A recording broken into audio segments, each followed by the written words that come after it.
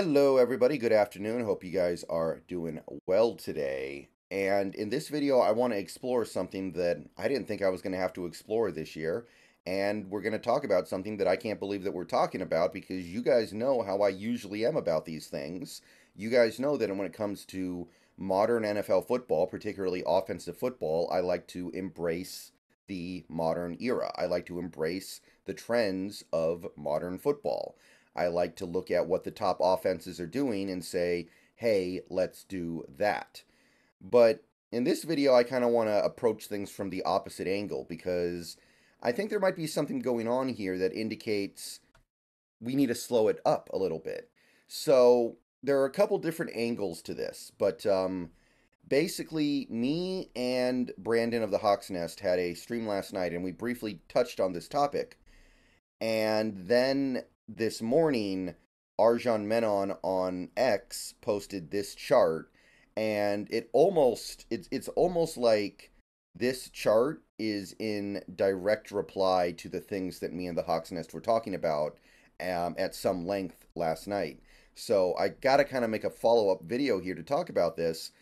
Are the Seahawks trying to be a little too complex on offense?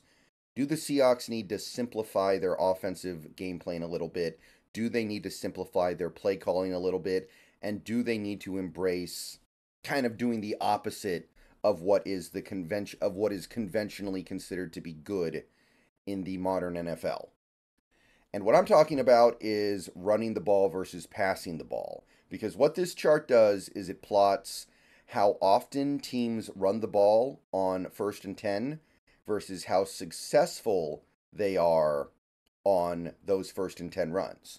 And conventional wisdom is that you don't really want to run the ball that much on 1st and 10. You of course you do it sometimes, but you don't want to do it that much because the analytics, even going back to like the 90s and early 00s, analytics told us that you want to throw the ball most of the time on 1st and 10 because it was just a better expected value play. But I'm looking at this chart and I'm thinking about the Seahawks. I'm thinking about the players they have. I'm thinking about the results in recent weeks. And I'm wondering if maybe we need to look at going in the other direction because there's a little bit of an edge case developing here. What I mean by that is if you are extraordinarily good at doing something that is typically considered to be bad, you can do it and get away with it because you're so good at it. It's like Dirk Nowitzki taking long two-point jumpers. He was so good at it, he could overcome it. Most players in the NBA couldn't take those long two-point jumpers and remain efficient because it was such an inefficient shot. But guys like Dirk Nowitzki, there were guys like Kobe Bryant, they were so good at it, they could still do it and remain efficient.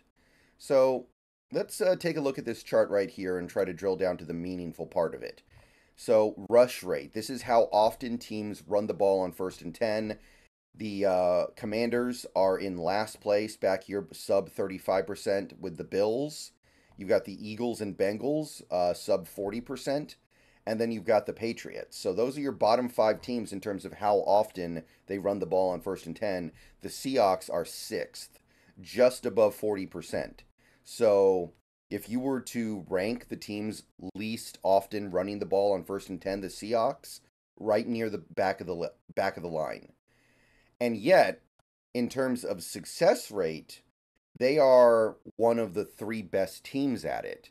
Now, of course, there are diminishing returns. If we did it more, it would be less effective because it would be more predictable. But look at how far ahead these 3 teams are of everyone else when it comes to success rate.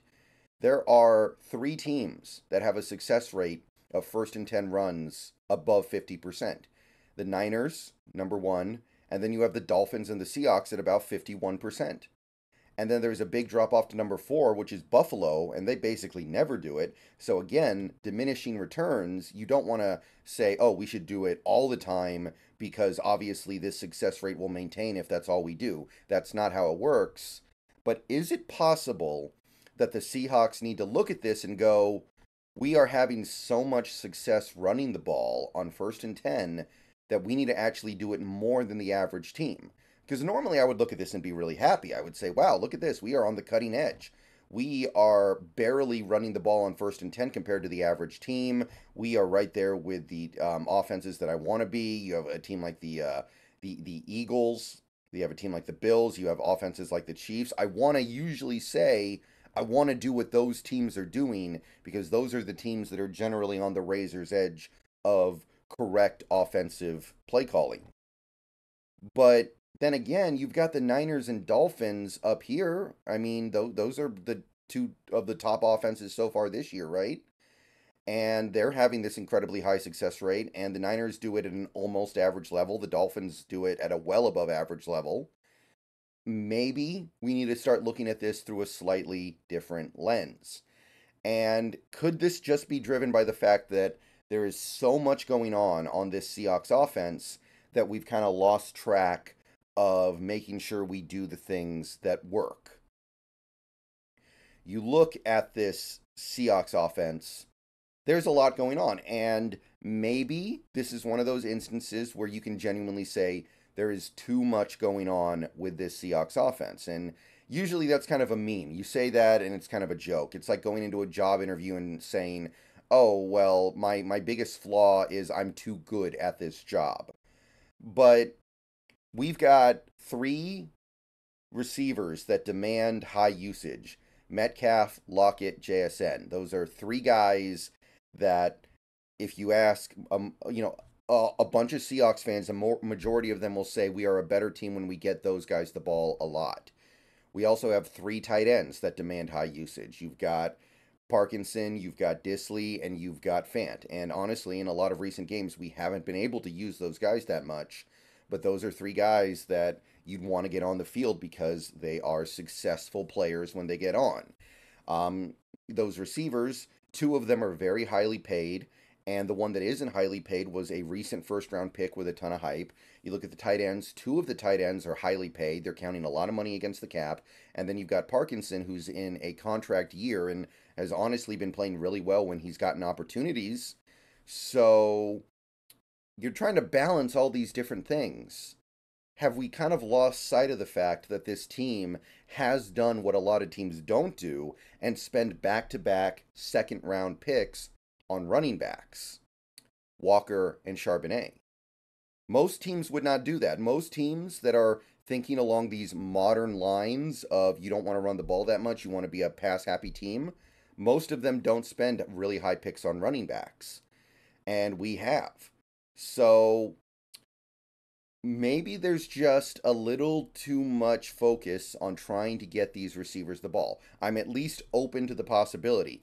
Maybe there's just no way to really say we're going to get Metcalf the ball a bunch, we're going to get Lockett the ball a bunch, we're going to get JSN his touches, we're going to get all our tight ends these touches, and we're going to take care of our running backs. That would require us to keep the offense on the field for 70-plus plays a game, and right now they're not doing that. Most games you won't, but honestly, the Seahawks offense isn't even doing a better than average job of staying on the field.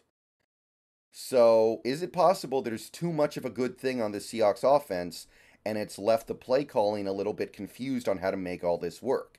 And do we need to just pull things back a little bit, simplify, and go to a more run happy approach? Geno Smith, that would limit his turnovers. That's the thing that people are getting concerned about, right? Geno Smith, he is playing well overall, but he's turning the ball over too much. This would help limit that. So, yeah, I kind of can't believe I'm saying this, but do the Seahawks need to run the ball more? Do they need to forget about trying to get JSN involved, forget about trying to get all these tight ends involved, forget about trying to go to these 3 receiver sets?